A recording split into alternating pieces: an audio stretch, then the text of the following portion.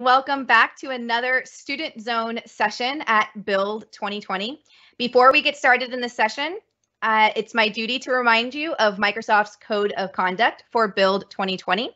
Basically, it says, please be kind. We're all here to find communities, friends, be friendly, be kind, be encouraging. Let's all just learn together.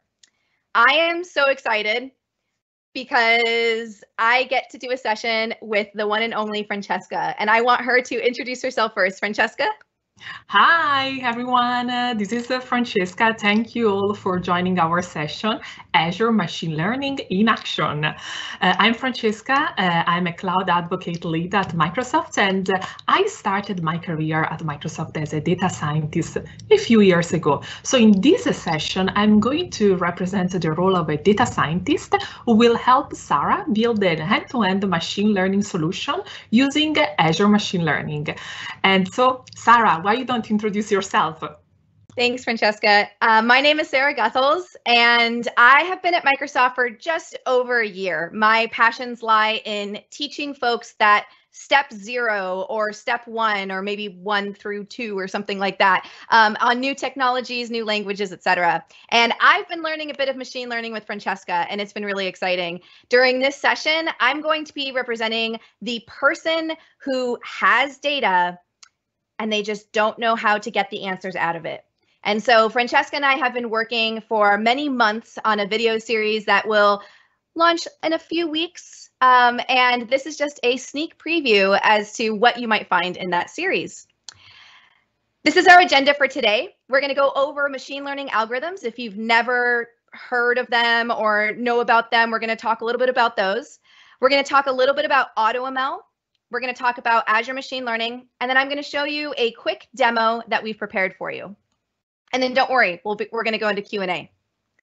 So machine learning algorithms. Francesca shared this amazing graph with me. You can find it at aka.ms/algorithm cheat sheet. It's a really, really great cheat sheet where basically if you have data and you have a question, you basically just have to ask your question. What do you want to do with that data? What do you want to answer? What do you want to find out? And then you follow all of these lines to figure out how to do it. Now, this cheat sheet's awesome, but it would take me personally hours to kind of go through it and really figure out what I want to do. So we've broken it down for you after many, many team sessions with Francesca. I think I figured out the 4 main categories. So I'm going to run through them. Francesca, you keep me honest here. We basically have 4 categories. We have predicting between categories. We have understanding images and natural language. We have discovering patterns in data and predicting results based on relationships between values.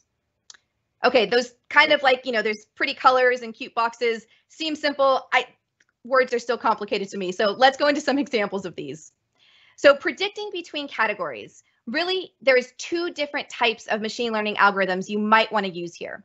One is 2-class classification. An example of a question that you might have is, I've got a ton of movies and a ton of data on those movies, and I want to answer the question, is this movie that I've chosen a romantic movie or an adventure movie? So I'm just choosing between 2 categories.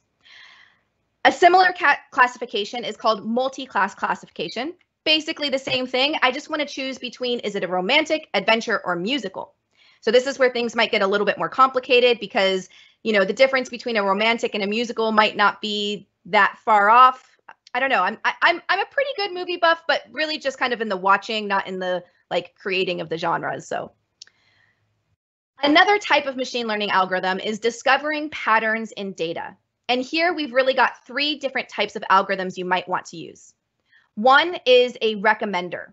And an example of this would be, what will customers buy next? So anytime you're shopping online, you might have run into a system that's using a recommender machine learning algorithm in the back end, because based on what you have bought previously, it might try to predict what you're going to buy next and then offer that up to you as an ad. Clustering is another type of this type of algorithm. And an example question here is, how can I segment my customers based on their preferences and run a better advertising strategy? I felt this one hard when I had my daughter. So she's now 2, and I had her and I started buying things related to babies. And I definitely got put into this customer segment of mom. And so all of my carts on every single platform were basically like, hey, you're a mom. You probably want mom things. And that might be things related to my baby. That might be things related to giving birth and having and growing children and things like that. It was a little bit overwhelming, but I could see that algorithm in action. Another one is anomaly detection. And this one is an example here is, can I detect equipment anomalies and predict maintenance operations in industrial plants? This one hit home to me because one of my very first internships when I was in college was with a company local to San Diego called Viasat. And you might know them because they now provide internet via their satellites onto a lot of airplanes. And my task was to take this enormous Excel sheet that one person who was retiring managed that tracked every single physical component that was returned or marked as defect or anything like that, and turn it into a visualization that an upper level management person could see, and then they could track this. So I basically was doing this machine learning algorithm, but manually, and it worked, but I would have significantly benefited from actually using an anomaly detection algorithm.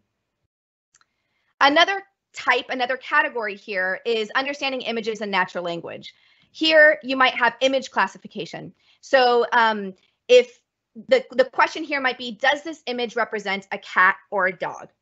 Seems pretty straightforward enough. If you've used any of the Azure cognitive services with the computer vision or custom vision, you might have run into these types of things. One of my favorites here is comparing a skydiver to a scuba diver, because basically it is a human floating in blue. And so these types of algorithms will use other features of the image to identify whether this is someone underwater or someone in the sky. Another type is text analytics. What are our customer feedback and reviews on the quality of our products? And we've done a lot of sessions in the student zone that use this type of machine learning algorithm in the back end. Jim, who is going to be moderating our Q&A for this session, he did a session on Python and cognitive services where it recognized names versus, for example, his name Jim versus a gym that you might work out in. And Instafluff did a session on no-code AI that uses the Luis.ai service, and you can catch that session again in about 12 hours if you missed it. And finally, the last section is regression, and this is being able to predict results based on relationships between values. And a real-world question here is, what are the forecasted sales quantity per item per store for the next 4 weeks? Again, this one would have come in handy when I was an undergrad working at the San Diego Zoo in food service. And I was managing that. I had to figure out how much of Diet Coke to order. And if you asked Hanselman, he'd probably just say all of it. But that I couldn't do that because I didn't want anything to be thrown away. And so we had to use our just human forecasting. For example, on Christmas, we actually would purchase more chicken because we found that people who didn't eat beef often came to the zoo on Christmas more often than people who did eat beef. It was just kind of something that we learned over time. But if we had all of this data inside of a machine learning algorithm, we could have done all of that with just a click of a button, and I wouldn't have had to spend all those weekends trying to figure that out. So those are the different types of categories of machine learning algorithms. And for this session, really what I have is I have this data from a bank. And basically this bank is hoping to only call people who might want to have a high interest saving account. And so they have a ton of data from phone calls of customers that they have where they called them and they offered them this service, and they have a yes or a no whether this person took the service or not. And what we want to do is predict whether or not a person will go for this service, because if it's not likely that they will, I don't want to waste time calling them, right? I don't want to waste their time. I don't want to waste my time. I only want to target the customers that want this service. And so that's really what we're going to be dealing with today. But I could just kind of choose one of these algorithms to run and see what happens. But I hear from Francesca that there's a better way of doing this that would enable me to try out a lot of different algorithms all at once and find the best one. So Francesca, first of all, did I do an okay job explaining those algorithms? You did an excellent job, and I'm so proud of you, Sarah. Thank you. You're right. I think that the cheat sheet that you just showed before, it's a great starting point for data scientists or for developers, student developers who want to get started with the data science and machine learning. However, there is a sort of a trick that we use, data scientists use, in order to try different type of machine learning models at the same time. It is called automated machine learning. So as you can see from the cheat sheet that Sarah shared before, and by the way, you can find that cheat sheet at aka.ms/algorithm cheat sheet. So if you want to learn more, you can also download your own version of that. So as you can see from this slide, you have so many different options as a data scientist, and really understanding the predictive power of a set of features of different variables with respect to a dependent variable, meaning the target variable, so meaning what we want to predict, is a very challenging and tricky problem. And there is no universal metric which can tell you exactly what to do. And also the answer to the question, which algorithm should I use, is first of all, is a very difficult answer. And second, I received this question so many times.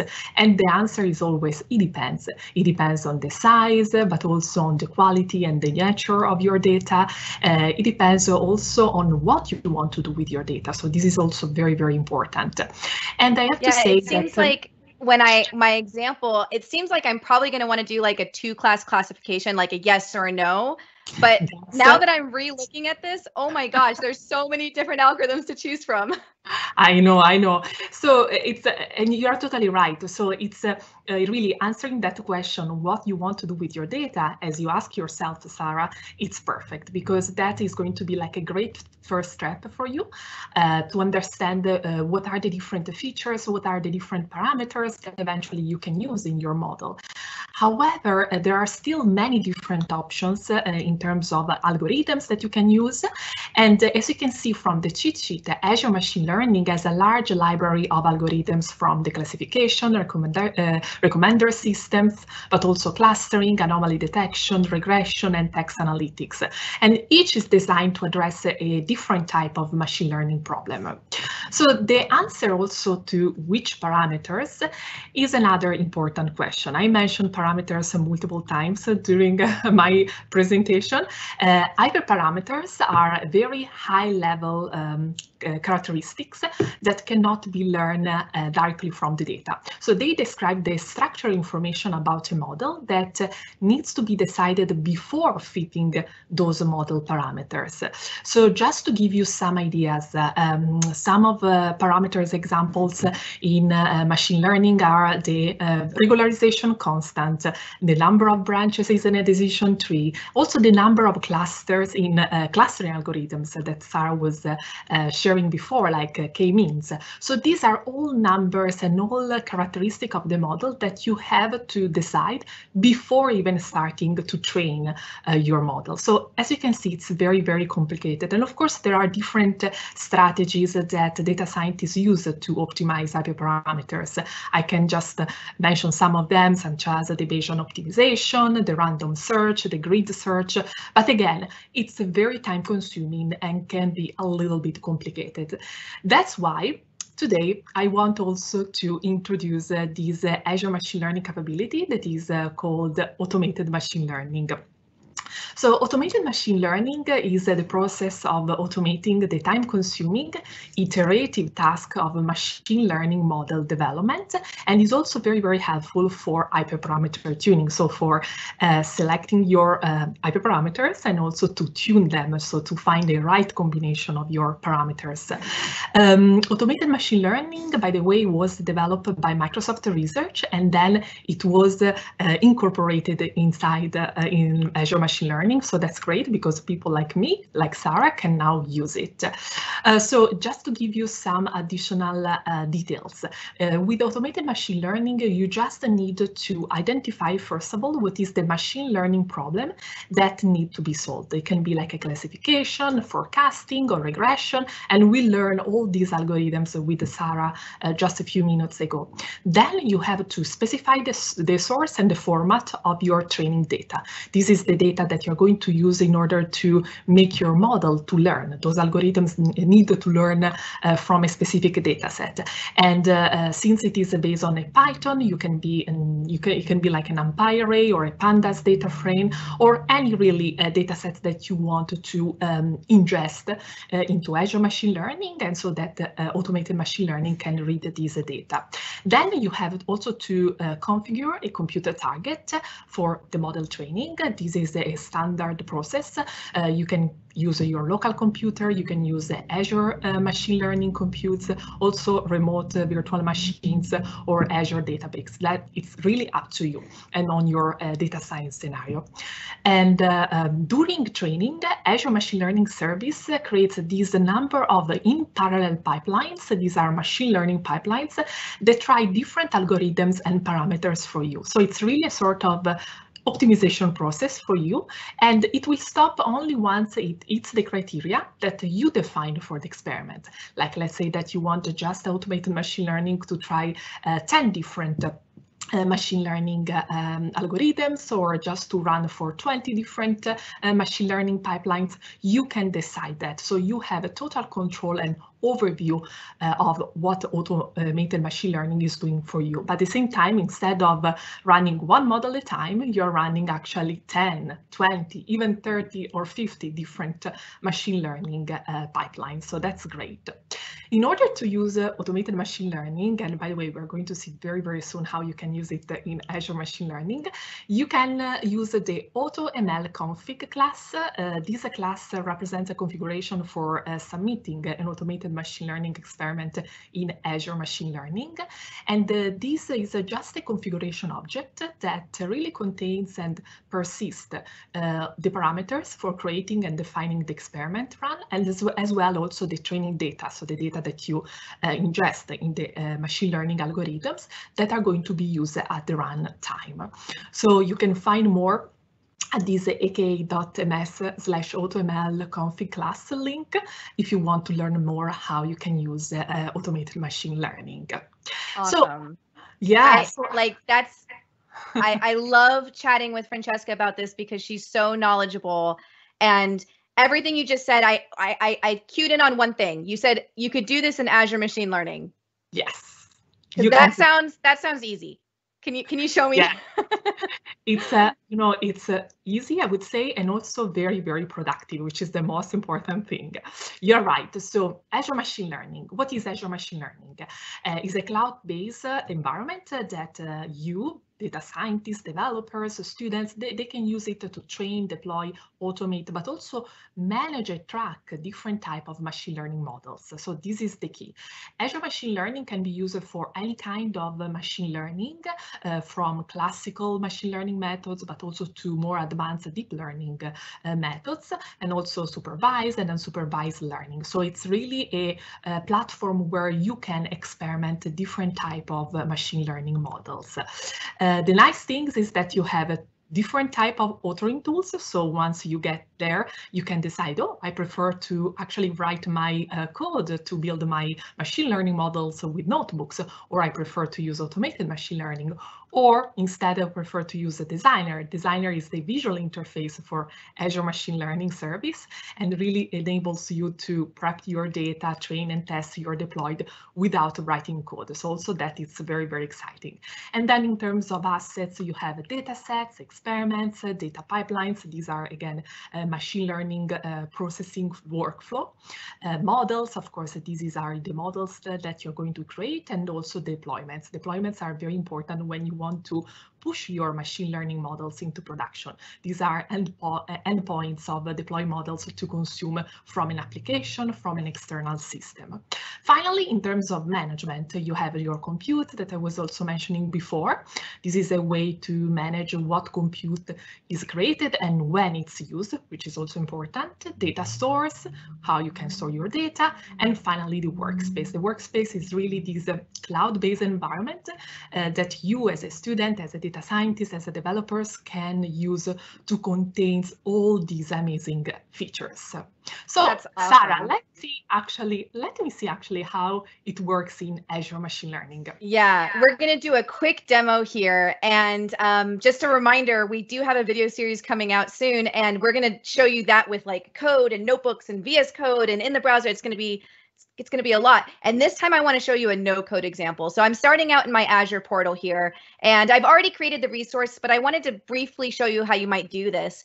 All you have to do is head over to create resource, or you can even search up here and just search machine learning. You can see that I do have it right here on my dashboard as well. So you can either search it here, click create resource and search it there. But basically what you want to do is find the machine learning resource, and hopefully my my portal wants to be responsive. Hello, portal. Wake up. Are you sleeping? Basically, you click on create a resource, you search for machine learning, and you follow a 2-screen prompt with, I think, about 5 questions, which is basically what do you want to name your machine learning service? Here we go. What do you want to name it? Which subscription do you want to put it on? And that's pretty much it. So workspace name, which subscription, your resource group, your location, and I chose Enterprise Edition for this one. And you just kind of walk through that and click create. And once your machine learning resource is created, I'm not going to show you that because it'll show my subscription key, which I don't want to share with you all right now, but I have opened it up over here in this new window. It'll bring you to this new area. This is the Azure Machine Learning Studio. And I've already uploaded my data, excuse me. So I went in here. Oh, hello. I guess we want to sign in today. Again, Microsoft. How well can you spell Microsoft while live coding? Okay. Let us sign in. And I'm just going to walk you through this super quickly. Let me make sure that this is properly zoomed for you. Okay. So I've already got my data here. I just wanted to show you that it was, it's here. It's got some columns here: age, job, marital, education. And what I'm trying to predict here is this last column right here: why, yes or no. Did the folks use decide to purchase the service or not? And all I did was I went into Auto ML after I uploaded my data, and I clicked new automated ML run. Okay, and I filled out again. I just walked through this as it walked me through it. I said, yes, I want this data set, clicked next, and I walked through it. Now, I'm not going to walk through that now because, as you can see, it took 34 minutes for this to run. But I do just want to call out a couple of things because I did already run this with this data. All I did was walk through that. And one thing that I wanted to call out is that this run has all of the models that it ran. So as Francesca said, you can run 5 models, 10 models, 50. I mean, look, this is run number 70, okay, and 71. I don't even know how many models this ran. This was just my first time. It ran all of these different models for me. It sorted them by how accurate the model was able to predict whether or not the person signed up for my service. And so I'm going to click on this explanation right here, and I can see that this will load and it gives me a visualization. Maybe, perhaps. Basically, what I'll be able to see here is what features, so basically what columns of my data most predicted the outcome, aka did the person sign up or not. And I can see here that the duration of the call, whether or not somebody stayed on for at least 5 minutes or longer, was almost always predicting whether or not someone purchased the service, which means probably when I go back and run this again, because it's always a good idea to kind of iterate over this, I'm going to probably want to drop that column, because if it is so tightly correlated, that's not the interesting information that I'm going to get in order to figure out whether or not I want to target certain customers with other types of services. So the next one looks like whether or not someone is employing people. So that's what this column is. And by the way, this data set is over here, and that's how I know what these columns are meaning. And I basically just followed this tutorial, which we'll throw these links in the chat for you. So this basically says that if somebody employed a mean number of 5.55 employees. This is the feature importance, basically, of how important it is if they employed a certain number of employees, whether or not they would likely choose this service. And so basically, I know that if someone is employing someone, they're likely to want to choose the service that I'm trying to offer them. And there's a bunch of other visualizations over here. I'll let you walk through the tutorial yourself. And check out all of the different visualizations, all of the different models. But now we've got like 3 minutes. I'm so sorry for Q&A. Jim, please, do we have any amazing questions from our viewers? So that was a fantastic session. We do have lots of amazing questions. We also have a couple of comments which I do have to repeat because I very strongly agree with them, and they are "You rock, Sarah. You rock, Francesca." So thank you very much. I know you two really well. You definitely both rock. So there's a lot of really good questions. One of them I think is most fun is, what do you think is the best application of machine learning? I mean, I think the shorter list is, what is the not best application? I mean, I really think it's about the question you're asking. I mean, Francesca might have a better answer here, but I think that almost every aspect of my life, as you saw, I was giving examples from when I worked in food service at the zoo as a first year undergraduate student. I could see an application of machine learning helping there. Francesca, do you have any other examples?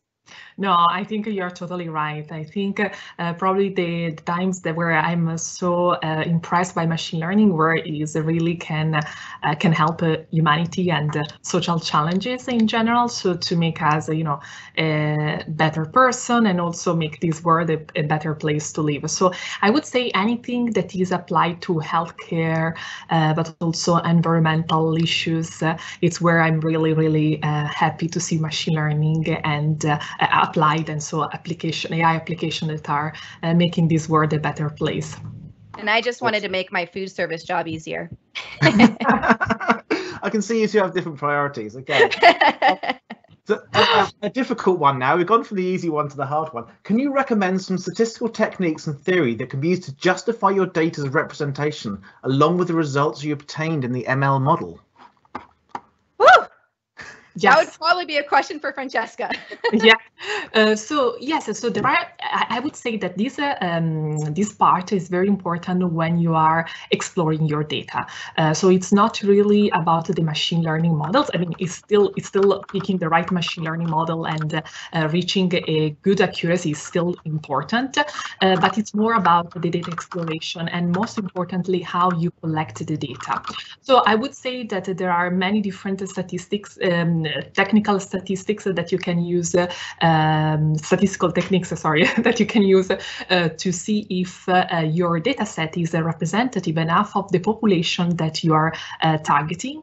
And again, it's all about how you collect the data and what is the final question that you want to answer. So if, again, if the final question and the final application that you're putting together is actually targeting a specific group of people or a specific scenario, I would say make sure that the data set that you are using is representative enough of that type of population. Yeah, and you know what?